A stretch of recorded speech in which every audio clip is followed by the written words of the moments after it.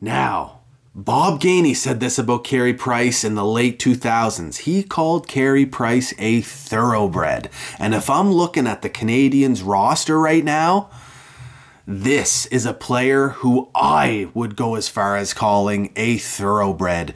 This man was born to play hockey. 6'3", 201 pounds. He's now played 2 NHL seasons and has 114 games under his belt. And he's played some very strong, physical, shut-down hockey, as well as showing some of his offensive prowess along the way. He upped his point totals this year. He had 6 goals, 16 assists for 22 points.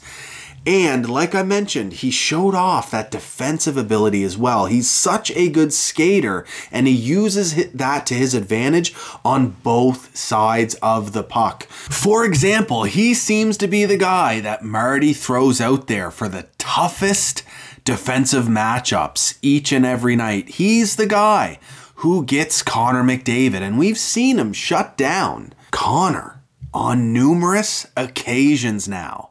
That's a nice little tick on the resume for a very young defenseman. He is still just 22 years old.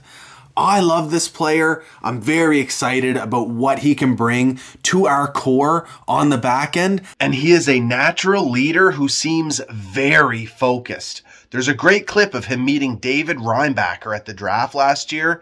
And all I can think of is, these guys could potentially be a Hall of Fame pair for this Habs team down the line. Now, because he has had a strong and steady start to his NHL career thus far, he's now sought after by other general managers, just like Arber Xhekaj. Now, my question to you is, there's been a lot of rumors flying around about what the Ducks want for Trevor Zegras.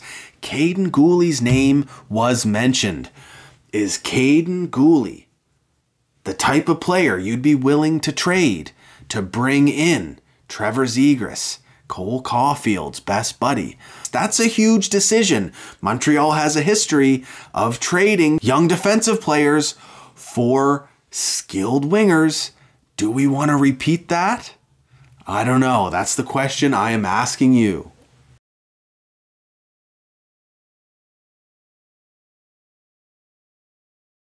Hope you enjoyed that video, and if you did, you can watch the entire Habs fan reaction series here, ad-free.